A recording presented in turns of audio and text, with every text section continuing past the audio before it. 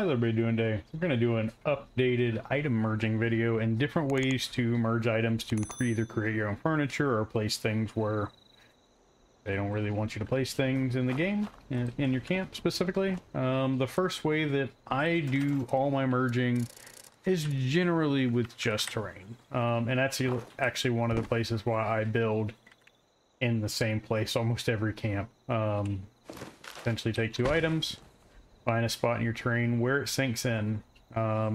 This does work on every platform, so if you are finding a spot that it doesn't work, more likely it's the spot, not that it's been fixed or it doesn't work. There is a place to test it, and you can test and make sure it works.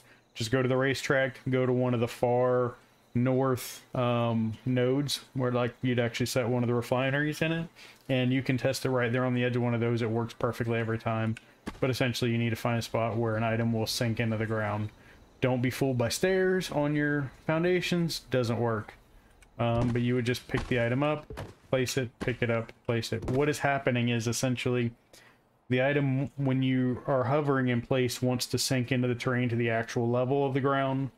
And then when you place it, the item jumps up into the other item because the other item wants to stay where it is, and the item that you're placing wants to move to the surface of the ground, and that is what is happening, essentially. But let's say you took this too far. One way to fix it is just, you know, pick it up and recorrect and start over. The other way to fix it, if you're not in a shelter, is to take and actually set it on your camp node. That is one of the ways that I would repair it, and it does the opposite effect. Knowing this gives you two features. First, you could float an item if you wanted to. Ideally, I don't like floating things unless I'm floating it to make it look like it's sitting on something, like a shelf or you name it. But that is something you can do. Another use case for this option to float an item would be making flat screen TV. At least it looks like a flat screen TV. I found some recipes at a place and that called is just Toxic one of Larry's the tables, and I'll show you how to do that in a second, but I want to continue on the merging. Another way to merge items is to you'll need a generator or a power source, and then you will need a pressure plate. You take the pressure plate, connect it to power, and then you can place items on it. And it is a slower version of this, but it does work. So you can still merge items. So this would be a way to merge items from inside your shelter, and it does work just the same. I mean, granted, in the shelter you have a lot more freedom. You can just place things where you want them, like in shelves. You can do that, but outside of the shelter, you can take and place item on shelves with this method. You just take a shelf, take the little wooden shelf, and then like you wanted to put a fish in the shelf.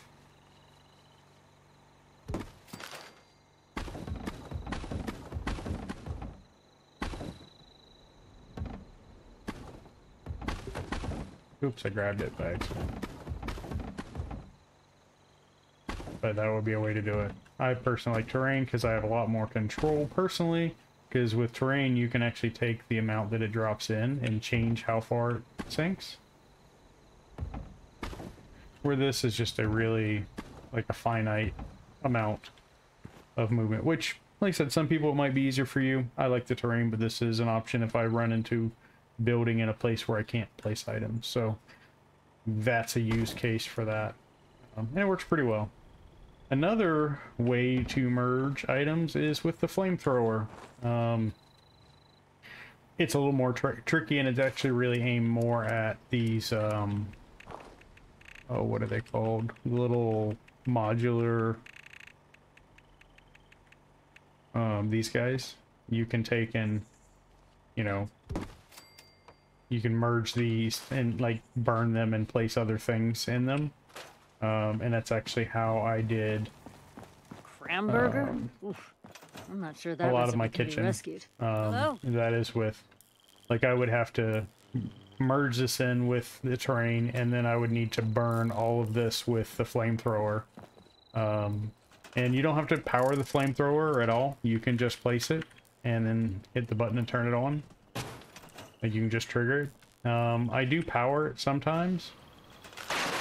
That's if I'm, the only time I'm powering it if I'm double walling the half walls, because you have to place the concrete ones and then burn them and place a second one.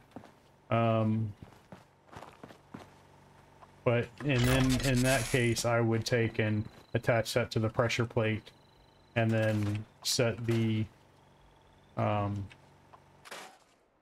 set the flamethrower on a shelf, move the shelf around, step on the pressure plate to activate it. Another use case, more than just doing that to merge items, you can create cabinets.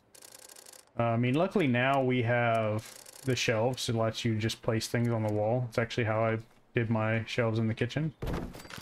But let's say you want to, I'm just going to put a roof here just to show what I'm talking about. And let's grab our light. Let's say I wanted to be nighttime. I'll just use our light. And you want to make cabinets. One way that I make cabinets, which you can use rugs for a lot of things, but I find if you have a 2-story place, or you're doing double ceilings. Like, I do double ceilings a lot because I like low ceilings inside, high ceilings outside.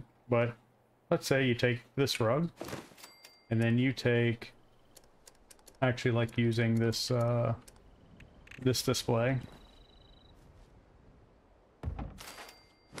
and then you would sink it in. Oh, I know what's fighting me.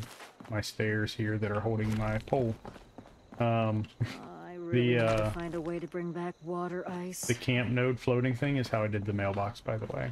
And then I would burn the mailbox, place the pole in place. But yeah, you sink this in, keep going. Oops, I reset it. Ugh. At least you didn't do that with the other method, which takes forever because you have so little option to move it. And once you go all the way down, keep going, like 4 or 5 more. And then it is hanging. And you just place it where you want. So obviously if you wanted to use multiple of those to make like wall cabinets, you would stage them appropriately. And then now you have a cabinet there. You can also do the same thing with the new little shelf. If you have it, I believe this will just sit on it. But if you wanted to just float in a much simpler way and not have weird stuff on the wall, that's a way to do it. I'm actually have mine in the kitchen now using shelves because I had a high ceiling here. But yeah, these are sitting on a shelf doubled up. But the terrain merging is how I made this. I took 3 Nixie tubes and the radio. I wonder if mutations change your food preferences. Into Not that I want to find out personally. The coffee table, then sank the coffee table into this box, and then sank all of it into this table. And that's how I made this little built-in stereo. Same idea on how I'd made this rock coffee table. And then if you want to know how to make the flat screen, you would just take the camp node method. And you take one of these guys, another one, stack it, put this on the back, make sure that one's connected to the bottom, take your camp node, and then you would put this on here.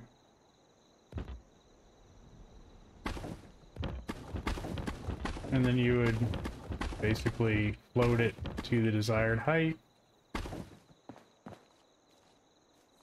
And then you have what looks like a flat screen TV. You can do the same thing with the pictures. If you don't have this, it would just be smaller.